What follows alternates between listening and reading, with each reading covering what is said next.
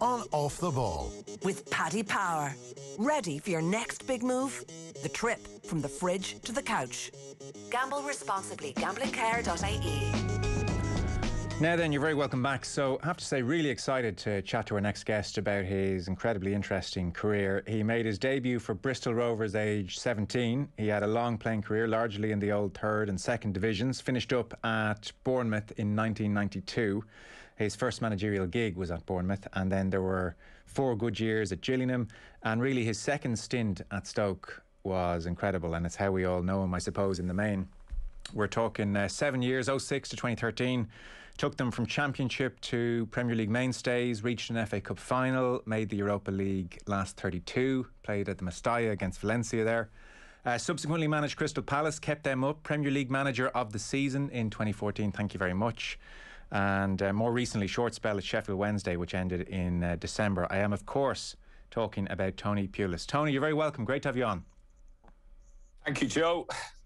I know you're not a tech madman and not a big man on social media, so you've sorted out Zoom or Skype or whatever you're on there anyway.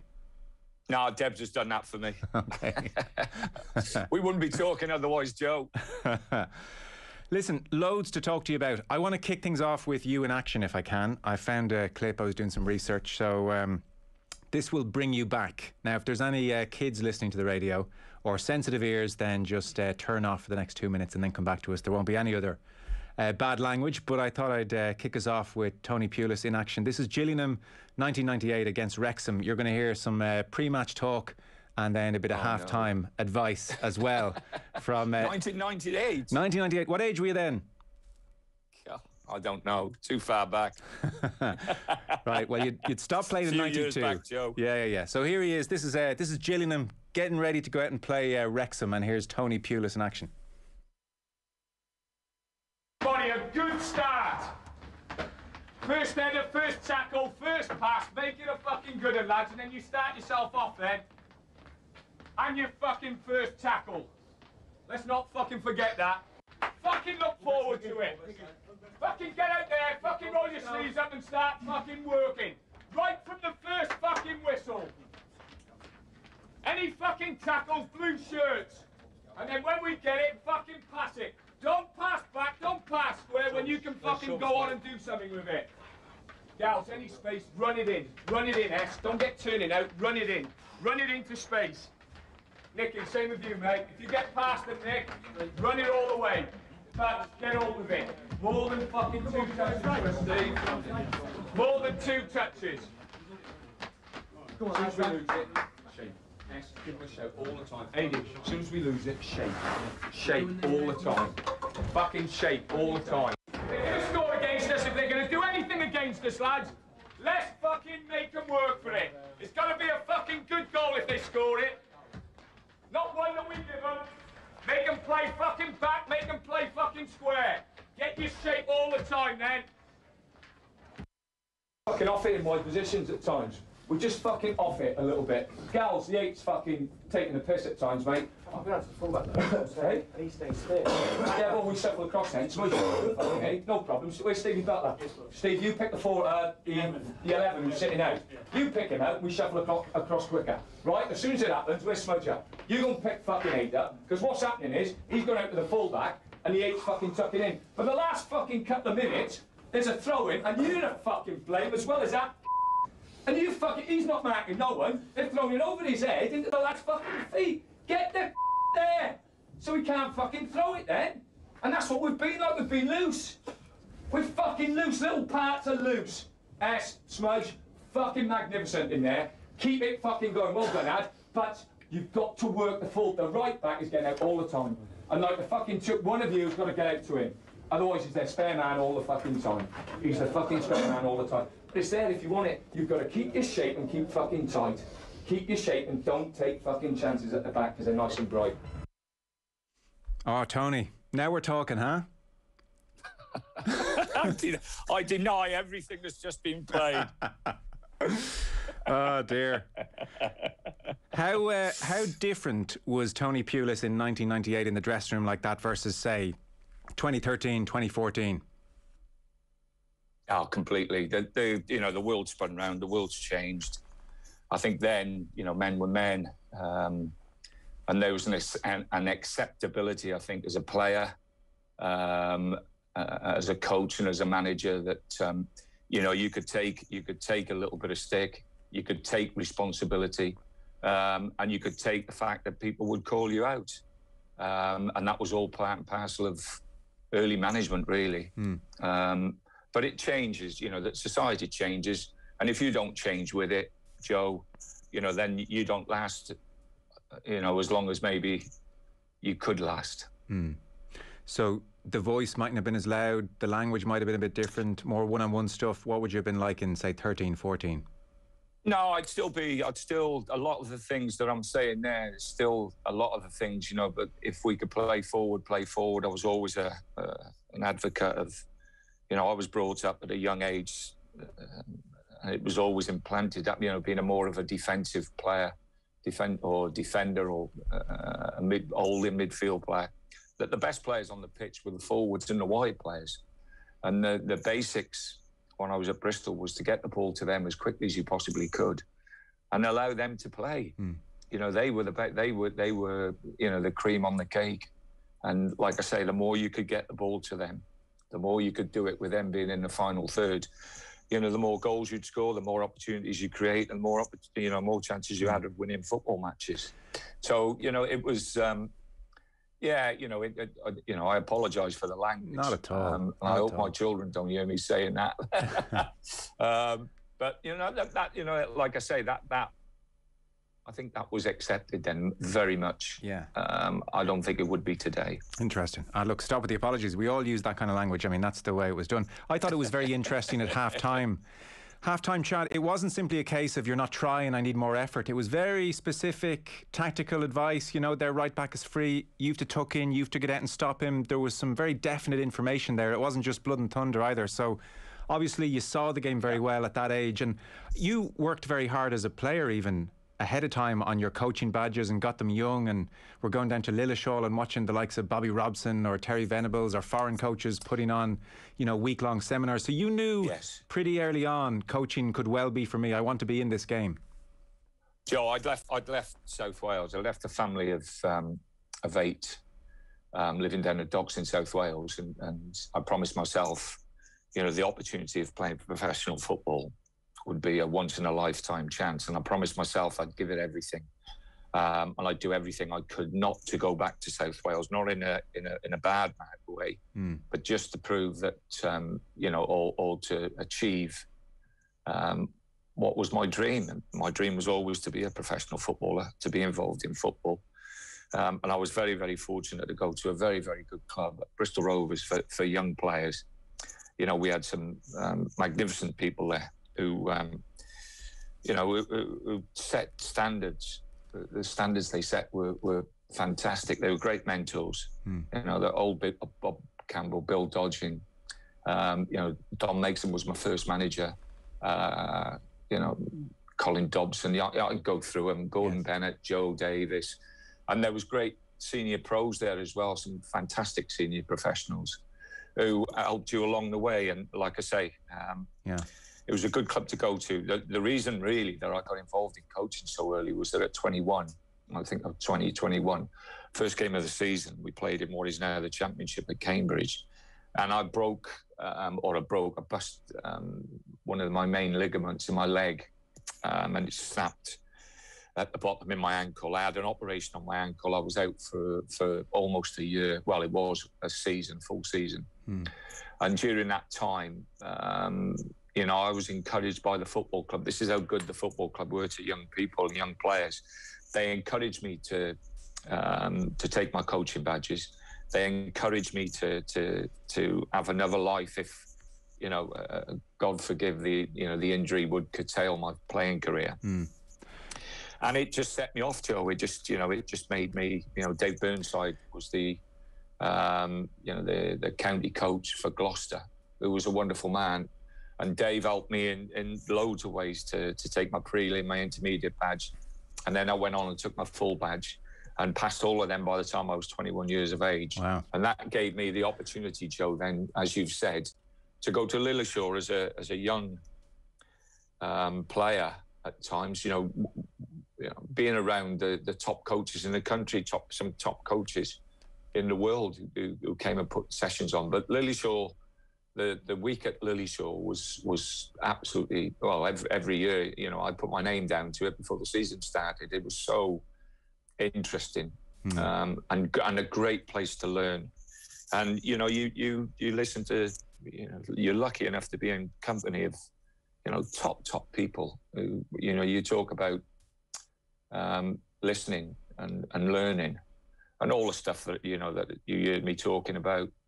It would have been gained over a period of time. And, one of the great things I learned from a very, very early age was to understand what you had in respect of quality and getting the best out of that, whichever way, shape or form. If you don't win football matches, you don't stay in football very long.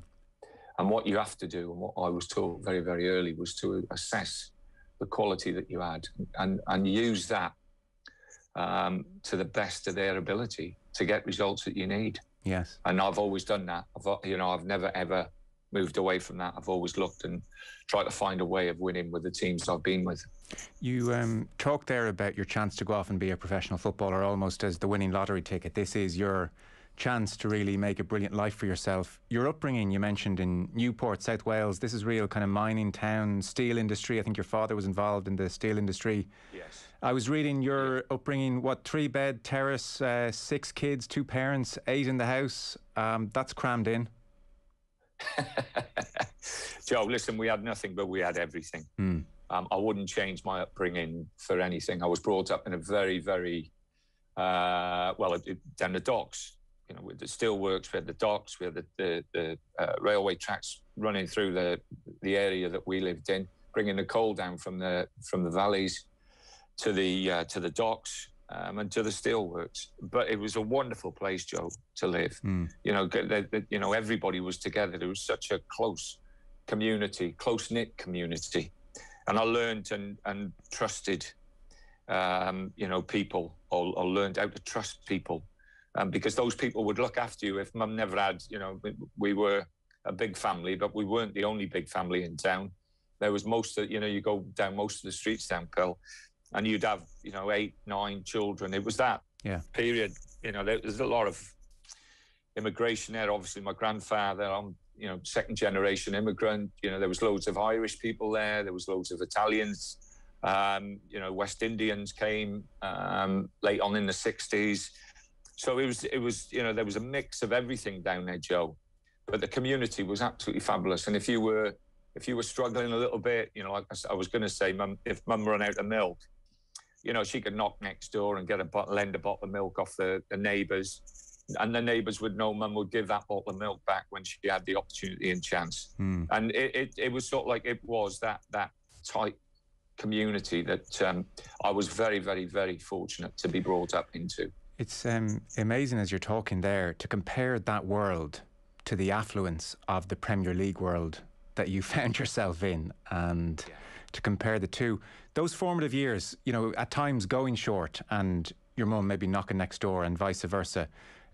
How do you think that shaped your attitude to money when suddenly it was all around you? Were you always kind of saving for a rainy day, or were you, easy come, easy go? How do you think that shaped you? Yeah. I've Joe, fortunate, I've never been in debt in the bank. I've never, again, it's just the basic, I think, principles that you were brought up with as a young boy and in a family. We were always taught to respect people who respected you. And we were always taught to, when I got married, the one thing, my father said is that, you make sure that there's enough food on the table. There's enough water and soap that you can wash yourself with and keep yourself clean and make sure you pay your bills. And that was, that just basic things that people forget now, Joe, or people don't even talk about anymore. The world's moved on, society's moved on. But having said that, Joe, like I said, if you give me what I've got today and say, would you change that now for your upbringing? I wouldn't at all. Yeah. I got friends there that I've known from primary school who are still there, who I still communicate and talk to, and keep in touch with. And it's yeah, it was a wonderful area to be brought up into. So you weren't driving into the Stoke training ground in a Ferrari, is what I'm getting at. Well, it's funny actually, because I was talking to Deb the other day. I married my wife, and I think her car was the first car that actually came down our road. My dad had a push bike. We never had a car. Right. So if we travelled on foot or we caught buses, and that was right through all my life. My father did never ever ever have a car. It strikes me with your playing career, you were unlikely to get offered a Premier League job. You were going to have to take a team up to get to the big time, and you did that with Stoke and did it in style, and I think scored 80 goals in the Championship on the way up.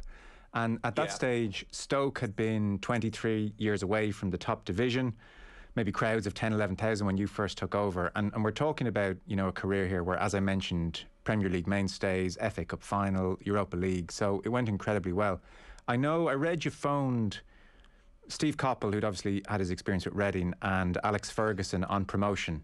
And Ferguson had a good bit of advice. I think he said, if anyone in the top 6 compliments you, you're doing something wrong. You're not going to win many games away from home. You need to make the Britannia a miserable place to go to. That turned out to be pretty damn good advice. You obviously bought into that a little bit.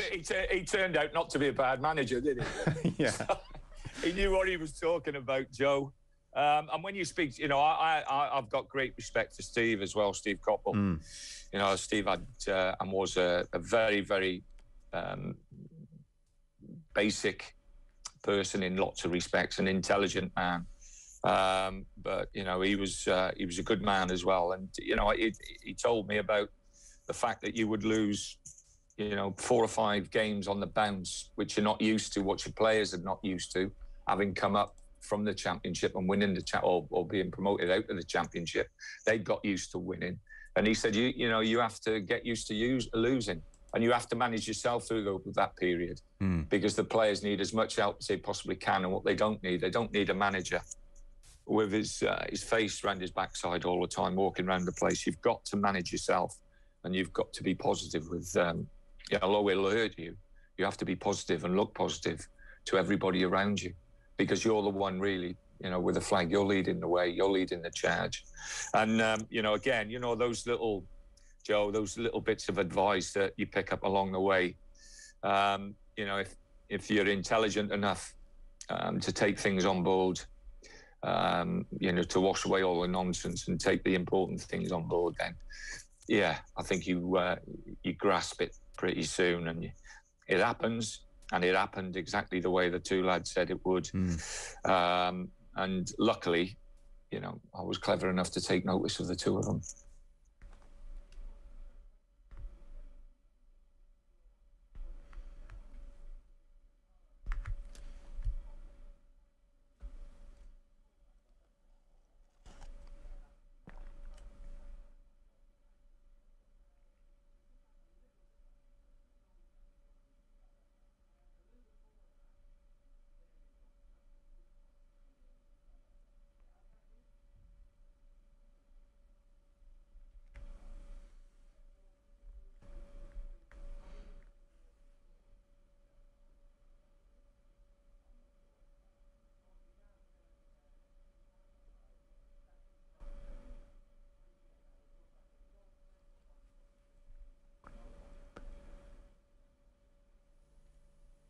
Yeah, you sure did, Tony. So things like narrowing the pitch, letting the grass grow. I think Arsene Wenger might have written a complaint to the FA about the length of the grass at the Britannia. Disgrace. Even I remember we do commentaries, Premier League commentaries here in the station, and I remember you guys came up and we had to get thicker pop shields because the wind at the bloody Britannia, I mean, it was like into the microphone the whole time. So even for us, it wasn't that pleasant to go to at times.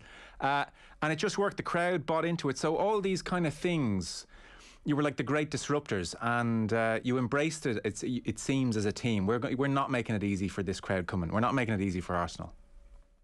Well, the bottom line is, Joe, we'd go to play Arsenal away from home. The pitch would be the biggest pitch in the league. It'd have the shortest grass. They'd water the pitch before the game. And why did they do that? Because it suited them, because they had the best players in the league. So why shouldn't we do exactly the same at our place? to have an advantage that suits us. Like, I just, the problem you've got is that, the perception always falls on one side. But really and truthfully, we're just doing what they were doing. They were keeping it and making it as comfortable as they possibly could for the players they had. And you've got to remember, one of their players most probably cost, as much as all our players put together. 3 of their players' wages would have paid for our whole salary, including the kids and the people in the canteen and around the training ground and everything else. So, you're competing. You're not really competing at the same level. And you've got to get results. And as I've said, the basis that I've always worked on. And, sometimes it upsets people. And, hey, who doesn't upset people at times? Is the fact that I would try and get the results any which way, within the rules, for my football club. And did you ever get a sense that you were getting under the skin of the big boys? Oh, Arsenal, yeah, definitely. I think, I bump into Arsenal supporters now, and they'll always say, Tone, we just hated going to the Britannia, just hated it. But it was, I think, Joe, the other thing is as well, and again, we go perception. We had that first and second year, where we were very, very direct in lots of ways. Rory broke the game up for us with the throw-ins. But we had some good players, and we got better every year, Joe. And you don't go to the last stages of Europe. You don't go to a cup final. You don't finish comfortably every year in the Premiership if you've got a bunch of players who can't play. And, when you look at Pennant, you look at Etherington, Crouchy, John Walters, people of that ilk. Yes. Good forward players, players who were, who played for their countries, represented their countries and done exceptionally well for their countries. We had a very, very, very solid backbone to the team. But we also had some good players, some very, very good players. Yeah, no doubt. A quote from Luis Felipe Scolari: "I have never seen anything like this in my life." Now, he's seen a fair few things in his life. So what Luis Felipe Scolari was talking about, and you mentioned him there, Rory Delap's throw-ins. So look, on this side of the pond, we took a certain joy in watching, Walters and Glenn Whelan, and absolutely Rory Delap doing his thing. I'm right to say you signed him without even knowing this guy could throw a ball like that? Well, no, I don't think anybody did. I spoke to Harry. Harry had him at Southampton, and Harry said, Tony, if I knew he could throw a ball like that, I'd never sold him. They were having a competition one day on the training ground. I think it was pre-season, and they were trying to throw the ball. I think they were most probably knowing the lads at that time. We had a great group of players there. Yeah. They're most probably having a little competition who could throw it, further than near post or whatever. And he picked the ball up and threw it. And I didn't see the first one. And David Kemp, who was my assistant, came over to me and just said, Tone, have you seen how Rory throws this ball? And I've gone now, and I've walked over to him, and I can remember they're at the top end of the training ground. And Rory's he's not just throwing it, he's pinging it in there. And it's as flat as a pancake. It was just, I just pulled him. I said, Rory, where have you been hiding that all your life? And from that moment onwards, we sat down. He said, yeah, it'd be a great opportunity. Great chance to get balls into the box. Great opportunity to put teams under pressure, and that's what we did. And it's poor old Rory's played over 500 games in the top flight. I think he'll just be remembered for that long throw, not for the fact that you play 500 games. You're a good player. Yeah, you're not just one-dimensional. And like I say, Rory will always be remembered for just that long throw. There was one season where a quarter of your 38 goals came from throw-ins. So, I mean, there was obviously great intelligence, and they were choreographed, and you worked in them as well. You knew it was getting under people's skin when we didn't just throw the ball in. Yeah. We didn't just throw the ball in. Off set plays, a lot of set plays, we would be very, very diligent in the work that we did. I think if you speak to the players now, they'd all moan and groan about the amount of time that they spent on doing set plays and working on set plays. Because in the early years in the Premiership, we needed to find ways. We weren't gifted enough to open the top teams up, even at home. So we had to find ways to score goals. Yeah. And like I say, set plays was one of the big things. I was just going to say there, you knew it was working when there was the famous moment where Boaz Mael of Hull scrambled to stop the ball going out for a throw so we could kick it out for a corner. That's when you knew teams. Well, I'll talk about Harry. Harry said to me, they'd turn up with Tottenham. And Harry said, I used to say to the lads, kick it out for a corner. Don't kick it out for a throw-in. So, it was a great weapon. And Rory was one of the bedrock people who we built the football club round. Not just a good player and a good player with that wonderful long throw, but what a lovely lad as well and character. He's just a fabulous boy. Yeah. Can I ask you about Glenn Whelan? And tell me if I'm right or wrong here. My sense of Whelan's career was that quite often Stoke would go and sign a midfielder in the summer in the anticipation of that midfielder maybe taking Glenn Whelan's place or certainly playing more. And one after one, Whelan kept seeing them off. Is that is that right? Yeah. And that's why I've got the greatest respect for Glenn. Every challenge you put in front of him, he would step up again. And we brought some good midfield players in. And I don't know, through pre-season, at the beginning of the season, Glenn would just step up. And irrespective of what I'd spent on that midfield player, I always pick what I think is the best players for the team. And Glenn would always prove to be the best player for that position, what we wanted. And like I say, as an individual and as a person, he can be a bit spiky at times with his teammates and with everybody else. But I have, as a person and as a manager, having worked with players, the fella's got the greatest respect for me for, just proving not a great favourite with the supporters, not a great favourite with the people or the public, but his teammates loved to play with Glenn because he did all the donkey work, Joe. He was tidy enough on the ball, he'd keep the ball. And a very, very intelligent player as well. Right. Yeah, no, I think we underrated him here as well in Ireland for a long time. I heard a story you told as well. I guess this kind of, if he's kind of a cultural architect in some ways or sets a tone, you were saying there was young player, I don't know who it was, and Glenn Whelan passed the ball to him, wasn't the best pass, and, in front of the crowd, young player does that thing you should never do, which is, shakes the head or throws the arm up. Glenn let him know pretty quickly that's not how Stoke was going to operate. Well, it was a training session, actually, and it was Brett Shea, who played for America, and we'd signed Brett. And unfortunately, he'd come over. He had long, flowing blonde hair. But he was a nice lad, Brett. I think, you look at him initially and you think he's a bit of a Charlie, but he was a nice lad. And Glenn hits this crossfield pass that went out to play, and Brett just stuck his hand up. I turned around we were doing 11 of the 11. I was coaching something. By the time I turned back, Glenn had, let's just say, shook him up a bit.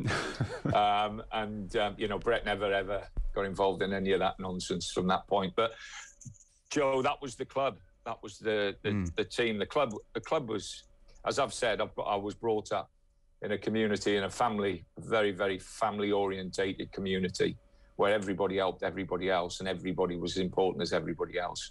And I've always tried to build football clubs like that. And, if you spend enough time there, the 4 years I had at Priestville, that team that I left was absolutely fantastic, wonderful players, and they all worked so hard for one another and gave everything for one another. You talk about side by side, they were. And at Stoke, again, over that period of time, everybody was side by side. If one person was in trouble, there'd be 5 or 6 looking after him. There wouldn't be one standing up for him. There'd be 5 or 6 looking after him, and they proved that that community spirit was transformed into a football club and into an area, because we had unbelievable support. The Britannia Stadium was, those first 3 years, 4 years, they're just rocking, absolutely rocking. Everybody bought into what we were trying to do. Did you feel the expectations of the crowd change then? Because the perception would be, you kept delivering in a sense. Premier League stability and obviously FA Cup final bonus thrown in, Europa League thrown in. Could you feel that, you know, I asked that because you say the first three, 4 years there, that suggests maybe there was a bit of a change. It wasn't quite bouncing. Was there more of a crossing our arms and what's next for us kind of thing? I think again, we talk about society. I think society has moved on, Joe, and you know, in the times that we could walk up to a telly and turn it on and then walk up to the telly to turn the station over have gone. You've got, you know, digital things that it just change. And I think there's been a sea change in management in this country as well. I think the times that people say, well, managers now can have a set time and given a set period to build a football club. Unless you're very, very fortunate, I mean very, very fortunate, unless you're winning games. And even when you do win games and you overachieve, you know, the supporters still want more, the public still want more, people still want more. And I understand that completely. And I understand the fact that there'll always be people out there, never mind what you give them, they'll always want that little bit more, Joe. And supporters are no different. And like I say, the reaction of the first couple of years at Britannia, I can remember the first win against Villa. The noise. I think it was a long throw. Mama scored on the back post. Martin O'Neill was manager at Villa, I think, at the time, and they had a really good team. I'm not sure if they finished close to being in the top 4 that year. Yeah, I think there were 6 that year. The whole stadium, Joe, just erupted. And it went on. You know, we played Man City with 10 men. James Beattie scored a goal just before half-time. And I can remember coming in afterwards and people saying, well, it's an extraordinary result to win 1-0 against Man City, you know, with just 10 men. And I said, no, it wasn't 10 men. There's 30,000 Stoke supporters out there. Against, you know, I felt sorry for the Man City players. And they did. They cheered every pass, every tackle, every challenge. Every time Man City had a shot, it was blocked or whatever.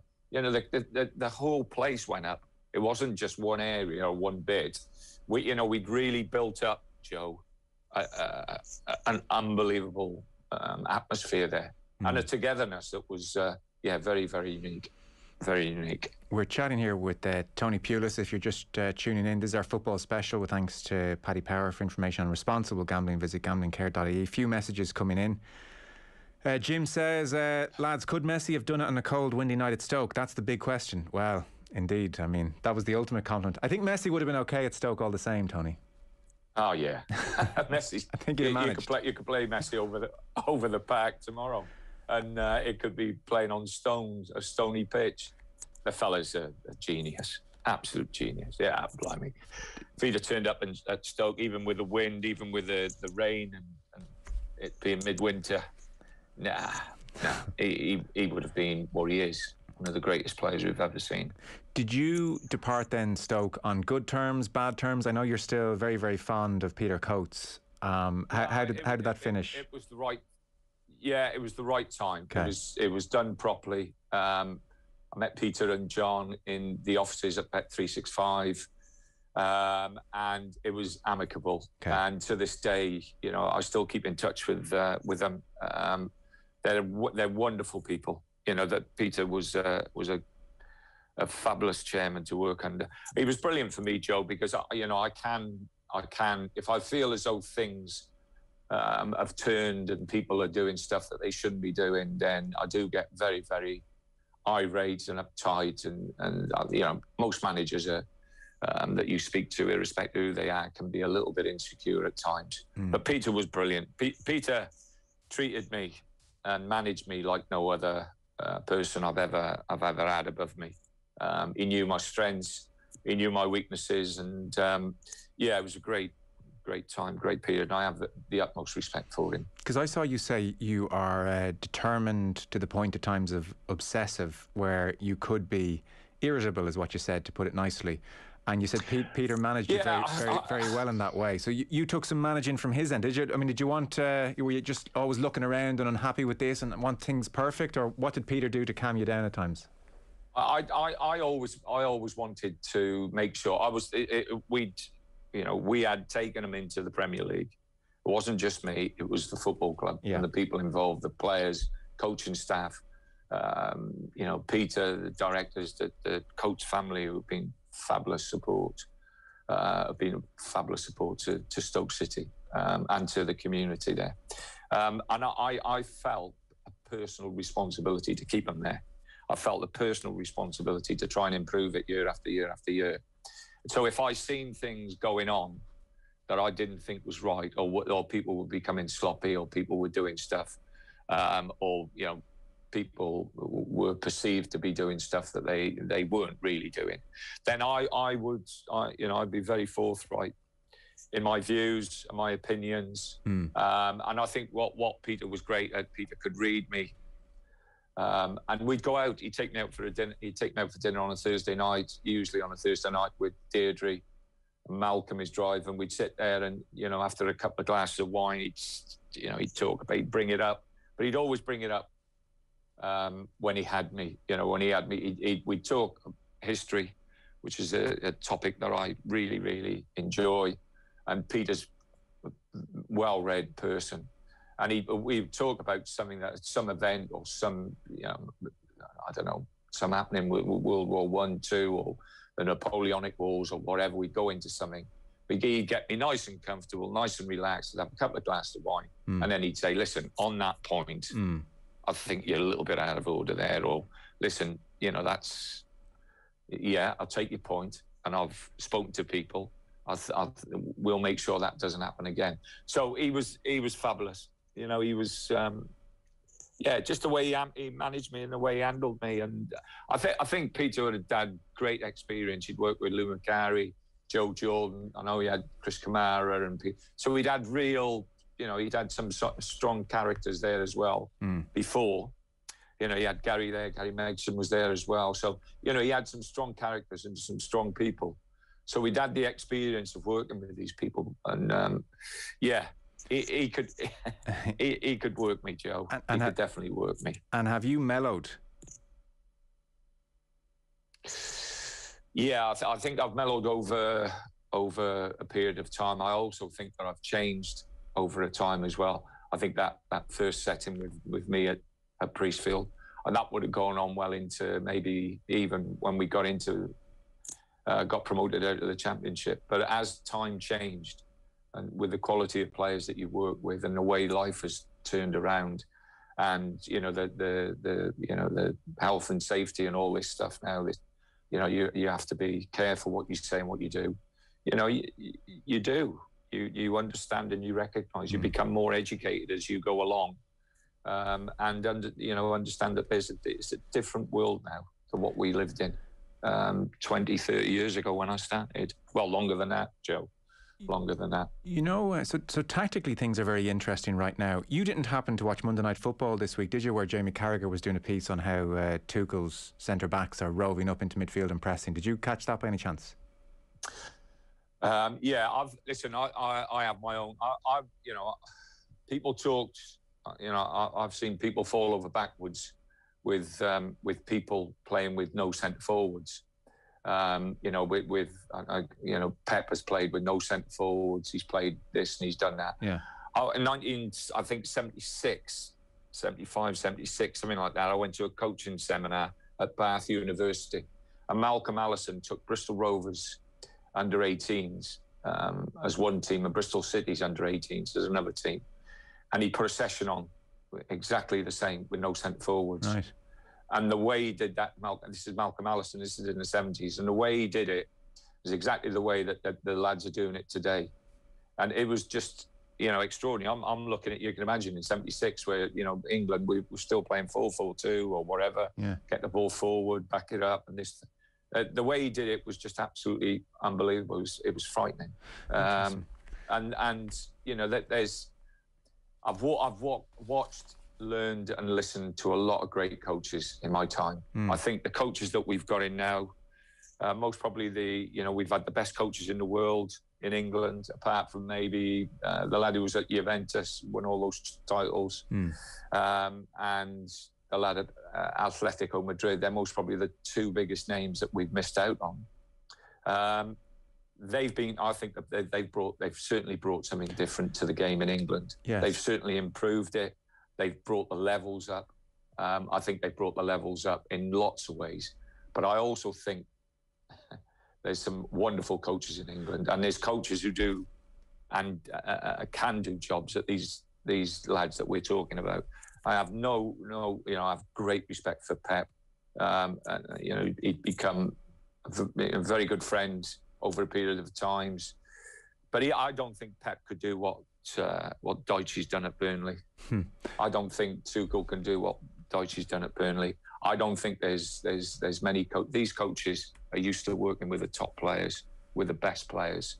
And what Sean has done at Burnley and other managers in respect now who are managing below the sandline, who get results. Chris Wilder at Sheffield United last year.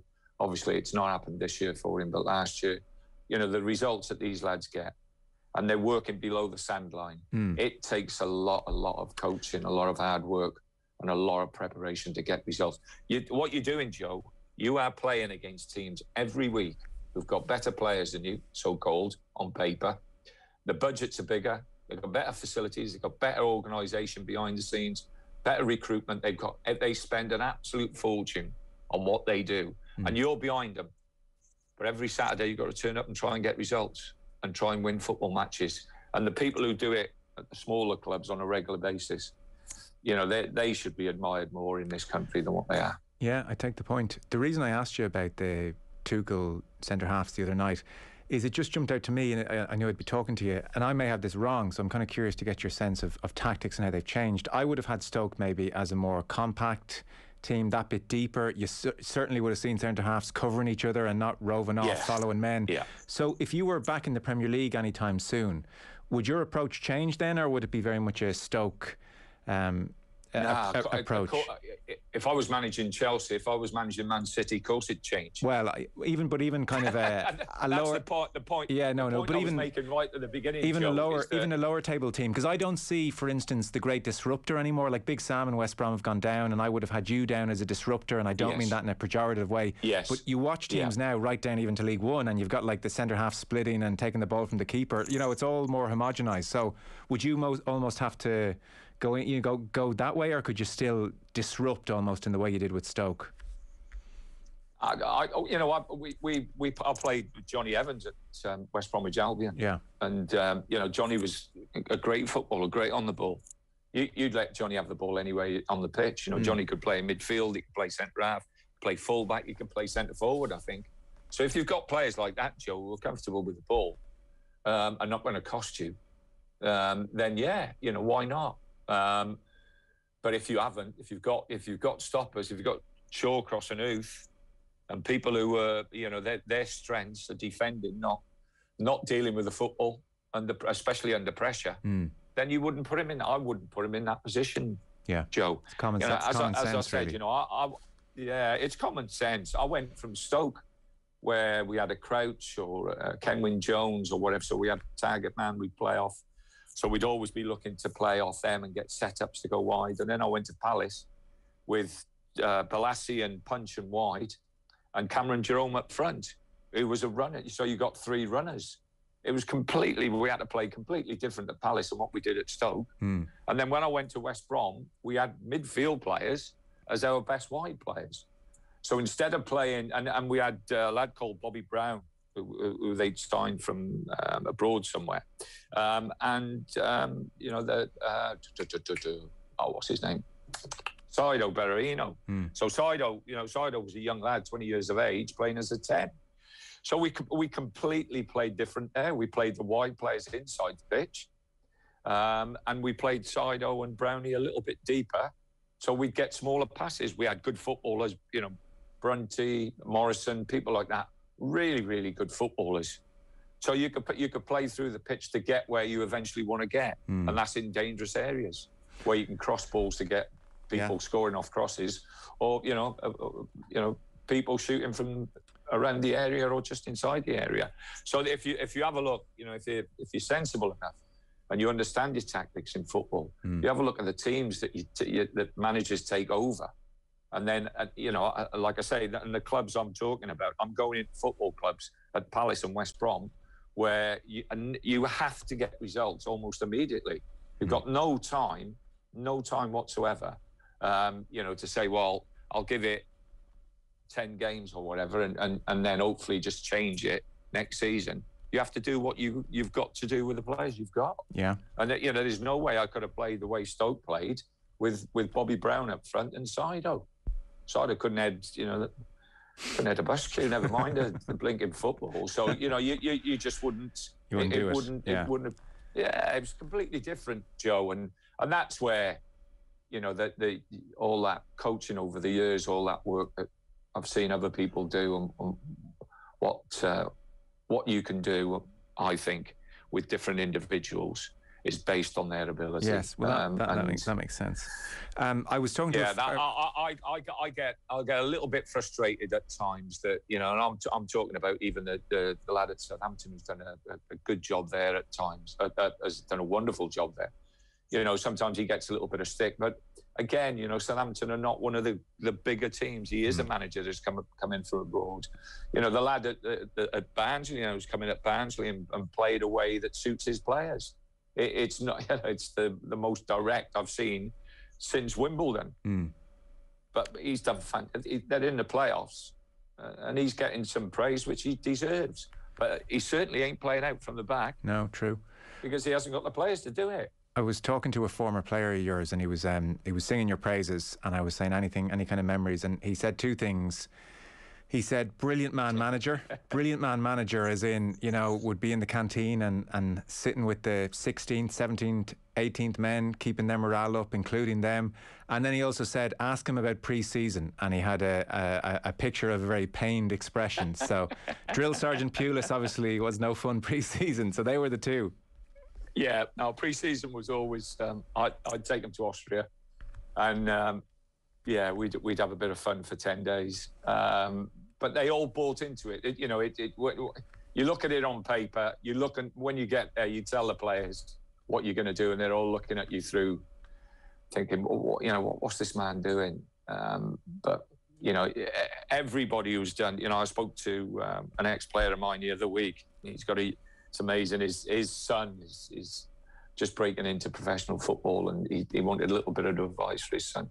And we got talking about stuff, and one of the things he brought up was the pre-season, and just said it's unbelievable. It's just at the time, Gaffer, it was it's just so hard. But then when you look back, it was just brilliant. It was the togetherness that it brought the group, and how fit we were. I've never been fitter in my life. So it was Joe. It's tough, but it's organised, well planned out. And it's done with a purpose, and that was the big thing. People say, "Oh, he shouldn't be running up hills." I've never seen anybody. Our hills were really steep. We've never had a pulled muscle running up the hill. We never let them run down the hills. We always got golf carts. They jump into golf carts. They come down the hills, so they wouldn't pull any muscles coming down the hills, or they wouldn't do any damage coming down. And we do strength and conditioning in the afternoon. In a massive gymnasium, we'd play a bit of head tennis and this, that and the other, and in the evenings we'd be on the grass. So they'd have 3 sessions a day for 10 days, and at altitude. And it honestly, it really helped. And then we'd go to America, and I'd work in very, very warm, humid conditions for then, again, another 10 days. Bring them back, we'd play a few games, we'd start the season. So it was all planned out for a reason, and my big thing for pre-season is to get the players through fit and ready to go. Not worry about results. I never worried about results in pre-season. I just worried about their fitness, getting them through fit, no injuries, no problems. If we start with 25, let's finish with 25 and make sure they're fit. Yeah. I do want to ask you about the history, because I know I did read in advance that you like that. There's a lot of people texting in saying they're really enjoying hearing from you. Hope to see you back in the game again very soon. And there's a bunch of them, and I know there's no point asking you this because I've watched other interviews you've done. There's a bunch of them saying, ask him about the James Beattie incident in the dressing room, because that image, once you hear about that story, I think it's hard to forget for people. No, I think what happens in the dressing room happens in the dressing room. And James, as I've said before, James I can't remember, what do you get, 12 goals from Christmas on for us. Or, you know, he was, him and Matty Etherington, that second year, we signed James and Matty. Those two kept us up, without a question of a doubt. And I'm a great team man, but those two individuals, Etherington was just absolutely fantastic on the left-hand side for us. Real quality, real pace. Matty was a top player. He was always your favourite. You played favourites with him. Yeah. He was never got given out to. Really, he was my boy. and you know, he had tremendous talent. He had his issues off the pitch, and I think that's most probably why I warmed to him so much as well.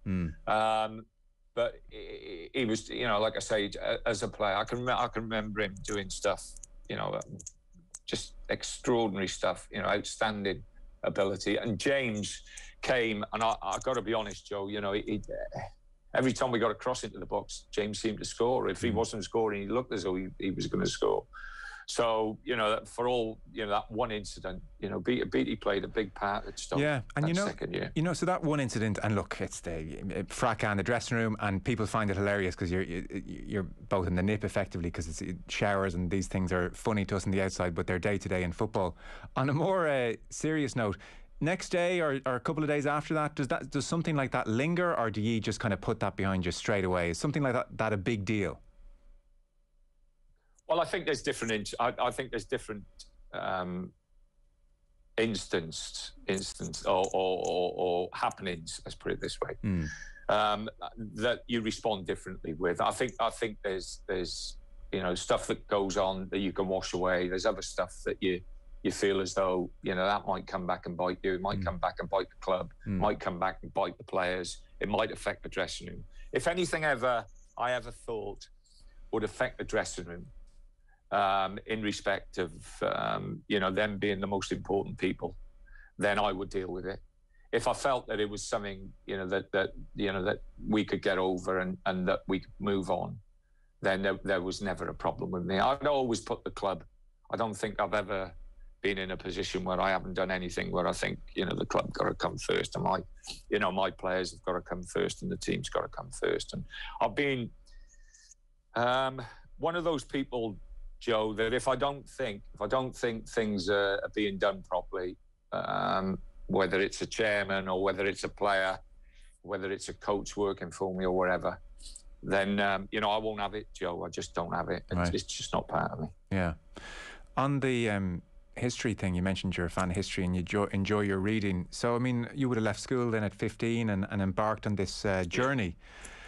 Would you like to have gone to university? Is that a regret? You're obviously, you know, if you're drawn to reading history and following history, you've got a brain. Blimey.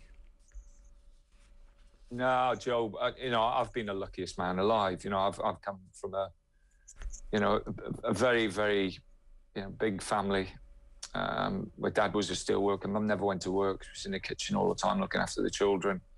And I've come out and had the life I've had.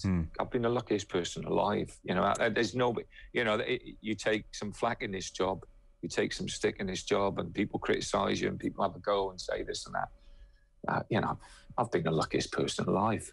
You know, I've got you know, great experiences as a player, as a coach, as a manager. You know, things that I could never have dreamed of. You know, I've done loads of stuff as well for charity. You know, we've walked Kilimanjaro. I've cycled from John O'Groats to Land's End. We've rode from Tower Bridge to the Eiffel Tower. I've cycled from Paris to Le Havre, rode across the Channel, then walked from Brighton to London. You know, I've done so many things in my life, Joe, that I look back on, and you know, there's stories behind all of it.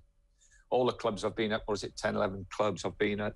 There's stories out of every club. You know, the Sheffield Wednesday one didn't last long.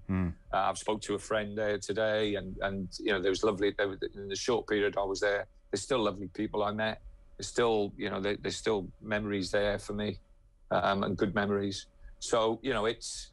Yeah, Joe, I've just been so fortunate. Yeah. No, I definitely I've won the lottery. I know you have. I definitely wouldn't ask you, would you swap it for university? But obviously there was a thirst for knowledge there or something there. So when did all that start, and why history, do you think? I always looked at. I was fascinated with leaders who had come from nowhere. Right. You know, Napoleon, obviously born in Corsica, although it was a rich family in Corsica. You know, little boy then sent to France, and how did he become one of the one of the greatest generals in European history? You know, whichever way you look at it, whether it's good or bad, or, you know, you might be a negative on Napoleon, you might be a positive with him. But how did he get to that point? You know, and different people like that, people who have worked their way through. You know, Churchill was part of the establishment, and he was in and out and in and out and in and out and in and out, and he was in and out and in and out because of the establishment. And he was a great wartime leader. He was a man for our time then, and that was, and he was a great orator and this, that, and the other. But, you know, he didn't float my boat because he was part of the establishment. It was, you know, it's people who have had to work their way up, Joe, and people who have been successful from coming from nowhere. Right. You know, they're the people that interest me. Yeah, I mean, you don't have to be Freud, Tony, to probably see why you can relate to them, I suppose. Is that the interest? I suppose, yeah, and the other thing that I like reading about is their journeys as well. You know, what you know, was it just from, you know, they went from the bottom to the top straight away, or did they, you know, why did they then fall? You know, why did they stumble? You know, if they came back, what brought them back? And, you know, that, yeah, it's just, I just like it, and you know, like I say, World War I history, that, you know, the turn where really, you know, the first time that really heavy equipment really determined battles. And before that, I think, you know, Napoleonic years, how many, you know, soldiers were killed man to man fighting, Joe. You know, it's just extraordinary that these people would follow a leader. Isn't it a shocking waste of all that life over, you know, decisions made at the top with such little regard? Joe, what amazes me as well is the way they lived. You know, I've read a book, The Dorset Soldier. I don't, you know, it's out there somewhere, right. About a lad who enrolls and I think he eventually ends up in one of Wellington's regiments. But the way they lived, Joe, you know, it's just extraordinary. You know, they were so tough, so resilient. They're just a different breed to us. You know, marching for months and then fighting. You know, it's just extraordinary. Yes. That the amount of, you know, pain that they must have gone through, but most probably never even thought about it, Joe. It's just a different world, and something that, you know, I sometimes look back on and think, oh, you look at what we've got now. Listen, you look at what those people went through. Would I don't know how political you were, but during, and I could be off here, but my guess would be during the 80s and Thatcher's time that it wouldn't have been great for Newport or some of the industries that you came from. Yeah. So what was that like as you're kind of making your way in football? It can't have been a great time for Newport. Do you have memories of that, or did you feel politically motivated at any stage? Well, I think Wales is still the only country in the UK has voted in a Labour government again. It's inbred in you, really. I've been very disappointed with Labour. I've been very, very disappointed with the way it's been run over the past, 10, 12 years. But, you know, you're brought up in that environment. You're brought up, you know, Thatcher was despised in South Wales. And I mean despised for what she did. You know, she broke up communities, and I don't think she'll ever be forgiven there. And was that a horrific time for your wider family? I think it was a horrific time for people who lived, especially up the valleys, Joe. There was whole communities that were just destroyed without any thought. That was the worst thing, you know, shutting down. She had a point. I'm not saying Scargill and the unions did any good in you know, the way they projected their ideas. And there should have been a middle ground found. But then you had one very, very stubborn woman who I believe just wanted to prove to everybody that, you know, no one was bigger than her and the power that she had. But it was, I look back and I think they were They're really, really poor times. You know, you live through them and you get on with life, Joe. That's what you do. But it's left a real stain, like I say, especially up the valleys. You know, you go up there and see the community still haven't recovered today from what was taken away from them. And will Wales ever go for independence? Is that coming? I'm not sure. You know, I'm not sure whether it's a good thing, a bad thing. You know, I think I'd rather us all be together, I suppose. In if you want my view, I'd rather we're stronger together. And it's wonderful, you know, when you see the British Lions travel away, and you see the support, the with, you know, all the union supporters there, and the spirit that's generated and brought together, is just remarkable. And I'd love to keep that, to be honest. Yeah. I don't know. What do you think? What's your views? I wouldn't know enough about Wales at all. I think the Scots are heading that way. British and Irish Lions as well, Tony. British and Irish Lions. Yeah. But I'm you know, if Wales are knocked out of a tournament and you've got Ireland in, I want Ireland to win, or Scotland to win, or England to win. You know, that's the way I am. Yeah. It's you know, that's I've always been that way. I've always been this country first. And I say this country, I mean the union. Yes. So the Sheffield Wednesday thing lasted about 10 games, and that ended in December. You're still fit, healthy, strong. Are you itching to get back in the game? Are there years ahead, hopefully, of management for you? Are job offers coming? Are job offers not coming? What's the next couple of years looking like? Well, I've got 7 grandchildren, Joe. I've got 2 in the room next door to me that we've been out playing crazy golf this morning with. I've got, obviously, my son is in America with Miami. We've not been able to go over there for a year now. And we've got 2 grandchildren there that we haven't seen for a year, which is, you know, killing Deb. You know, she's desperate to get over and see him. But we've got 5 very close to us. So that's been a real bonus for me. I've done other stuff as well, Joe, which I've, you know, it's been really good. It's, you know, it's taken my mind off. I think you've got to keep yourself, if you're occupied and you're doing stuff, and you're engaged with other stuff, then, you know, that's, you know, that keeps me going. If I was sat here twiddling my thumbs, I'd be an absolute nightmare. You know, I'm still up. 6 o'clock in the morning. I still do my work in the gym. I've got a lovely garden, Joe. I'm getting better at gardening than I've ever been before. And, you know, I'm picking up little things here, what to do, what not to do.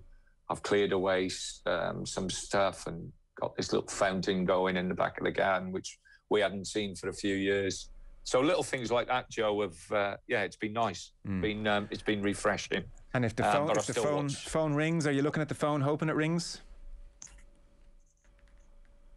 Joe, you can never say never in football, but I have to say I have enjoyed this break. This has been a good break. Right. So maybe let's enjoy it a bit longer and not rush back, type thing. Well, we see. You know what football's like, Joe. I do. You'll be back in work in a week, is the thing. Oh, I have to get past Deb. Listen, it's great to hear about your youth and where you came from and how things went at Stoke, and I'm sure we probably will see you back in a job again. You love it too much, I think, to stay away. But Tony Pulis, it's been really lovely having you on the show. All the best for the future. Thanks so much. Yeah, cheers, Joe. Thank you. Cheers. That was Tony Pulis. On Off the Ball.